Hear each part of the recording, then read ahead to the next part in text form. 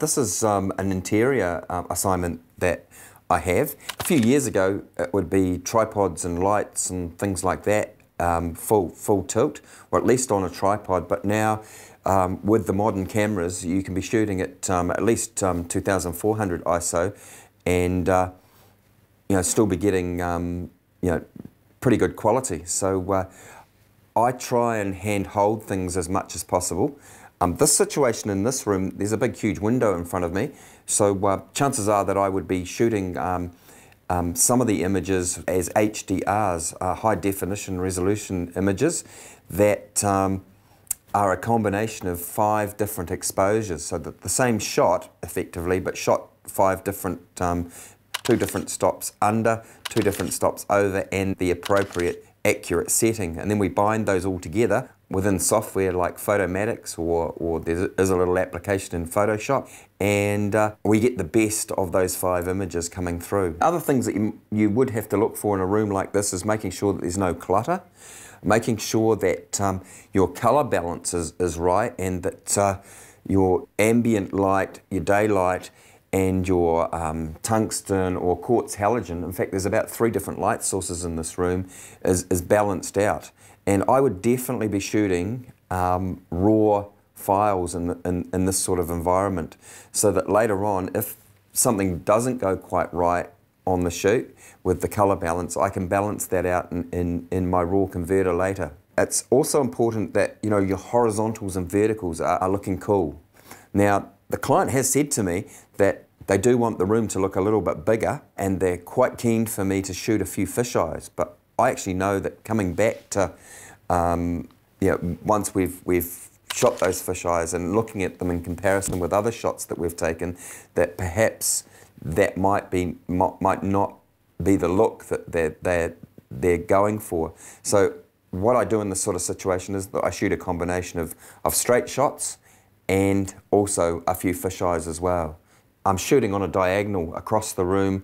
I quite like that. I think it gives a really good feel, and because you're looking to create the impression of space, it's a good way to go. One of my colleagues, contemporaries and mentors, Richard Paul, always said that if you didn't get down on your knees twice on a job, you weren't doing your job properly. So I'm just going to have a look at this just from down here, and yep, I just get on my knees and get a little bit further forward. And what you're looking for is a little bit of a balance. That's it. I'm just going to click away here, and this will be my exposure that's absolutely bang on. Just having a little look, and it's beautiful atmosphere on the back of the camera. It's nice and warm. So I'm just going to underexpose by 1 stop and underexpose by 2 stops, and now I'm just going to go and do the other way, overexpose by 1 stop and 2 stop. And I'm just looking in here, and it's looking pretty cool. Sometimes you should work with a tripod in this situation, and other times from the client's perspective, if you're trying to meet a budget in particular, and you're really still, and you've got a really good shutter speed, and you've got enough depth of field as well. And my depth of field, like I'm 5'6", the f8, and there's not a lot to lose sharpness through here. This little shot that I tend to take is a little bouncy shot. I'm using the flash on my camera behind me, and I just bounce a little bit of light,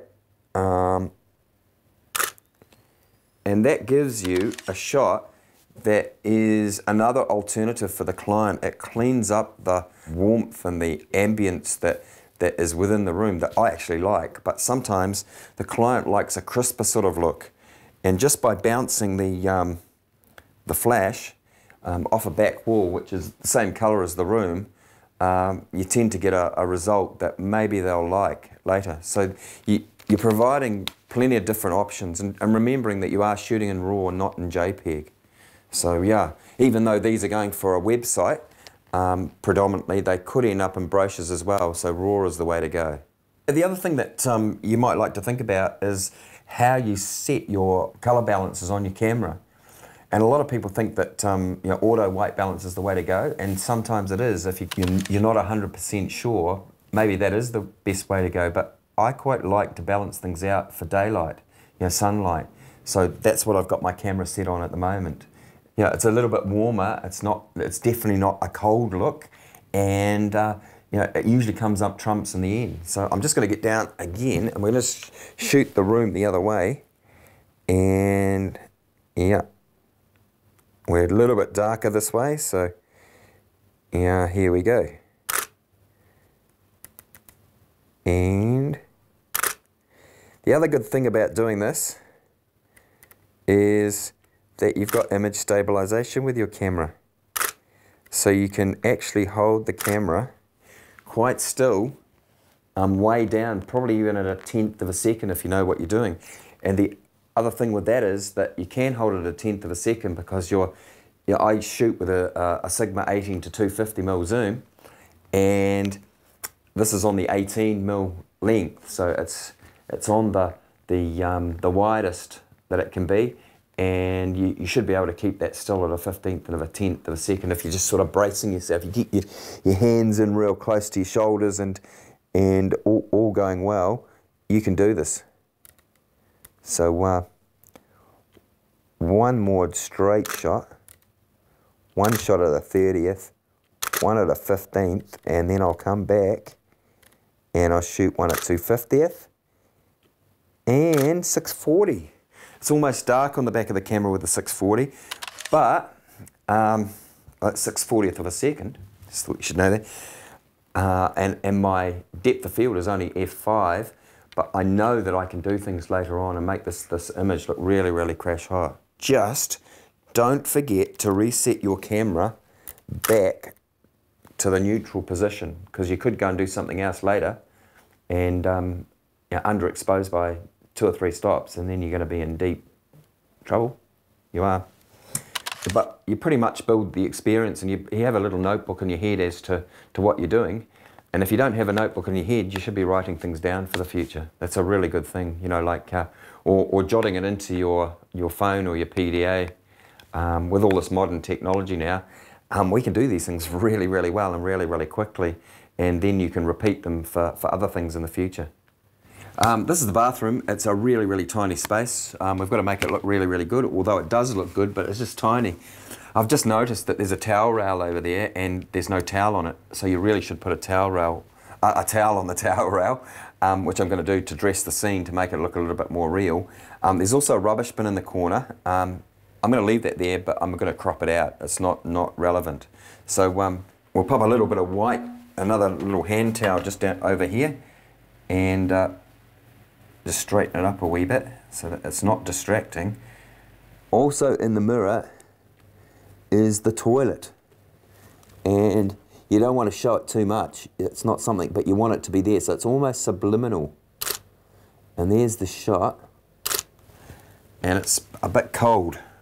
That is seriously cold. So we're going to change our white balance setting.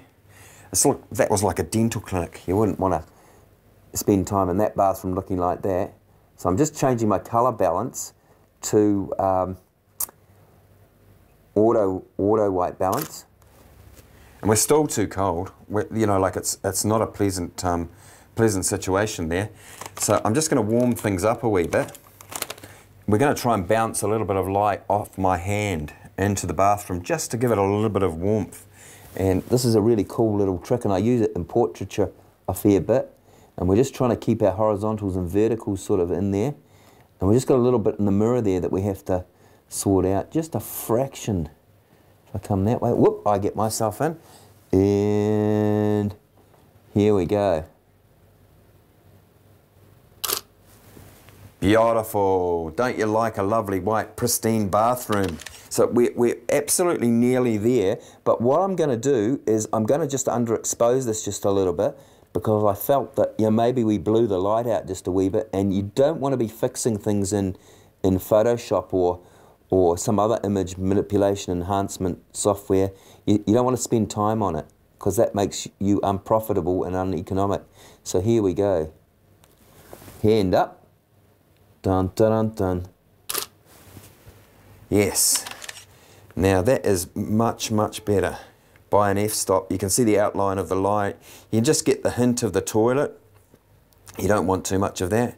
the mirror in the corner gives the idea of space, and it rebounds. I think you even got a little hint of the shower in the corner there. The other thing that with this is that I think we should give an option, and so as with the room, so we're going to take a couple of shots, just a couple of final shots, using a fisheye lens. So it's a really quick change, no wind or dust or anything like that around. Make sure you recap your lenses. There's nothing worse than getting dust on the back elements of your lens. Right exposure, under by 1, under by 2, over by 1, over by 2. So, that's my HDR going through there, and my little backstop with the flash bouncing off the back. I'm just checking to see where I am, and I don't think I need to close down a stop here. Oof. So, I can do that HDR bit, and I can please the client and give the client an absolutely stunningly beautiful room. You're shooting into a window that's got a lot of light coming through it, and you've got lamps here as well that are firing out a lot of light, but creating a lot of lovely warmth and ambience.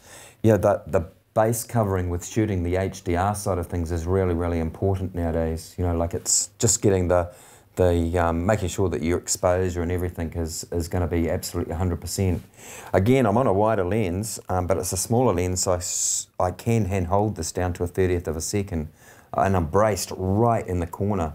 Like I'm not going to move, and I'm focusing just on the end of the bed each time, the same place. I'd probably play around with my flash settings in here, because we're dealing with a room that's quite long, and we've got people in the room, so we're really looking to have them lit, but not overly lit, just in a nice subtle sort of way. And this room has fluorescence, so that's quite interesting as well. So I'm not keen to have that bluey, greeny sort of fluorescent look coming through. So again, I have set my white balance to daylight, and I'm just supplementing with a little bit of flash. But the daylight and the light that's coming in here is the main light source. So it's important to realise that. But at least we've only got two light sources in here. It's not overly mixed, so that's pretty cool. Again, I'm working handheld, and we're just going for it. There's a lot of mirrors in here, so I'm just seeing if I can use those mirrors in some way, shape or form in a sort of artistic sort of sense. But generally, this is really good, and we're working on to get a few little verticals here too. That would be good. And I'm just going to come around and get a little horizontal, because you don't want everything to be the same format. So, you've got your primary interest in the shot, and then you've got the gentleman down there as a secondary interest. And even though there's only 2 people in this gymnasium, it actually looks busy. And that's what you want it to do. You want it to look busy. In this little situation, it's really important. We've got people involved. It's important that you get your subjects on side, and which is what we've done. I always talk to people, ask them if it's all right that they have their photos taken. If they don't, then you respect that. If they do, well, then you go with it and you make it as easy as possible for them, and you give them a really good experience on the way through. So, it's not just an interior. It's actually partly environmental portraiture combined with interiors. So, my client is definitely wanting to have a situation as a working situation in an interior which is a gymnasium, and looking as good as possible with people working out. And if you don't have their cooperation, you're in deep trouble, and it reflects in the photos. Sometimes you have to have eyes in the back of your head to see what's going on, to make sure that you're making the most of a situation. And as I said before, we're trying to make the gym look really, really busy, but we're actually not in a busy situation here, and I'm having to get right down just to show things off to their best. Covering myself up again just to show the extent of what is in the gymnasium, which is, it's a lovely gym, and you want to show it so that you're showing all the equipment off to the best in the nth degree. So that's what we're doing. Yeah. You have to be fit for this.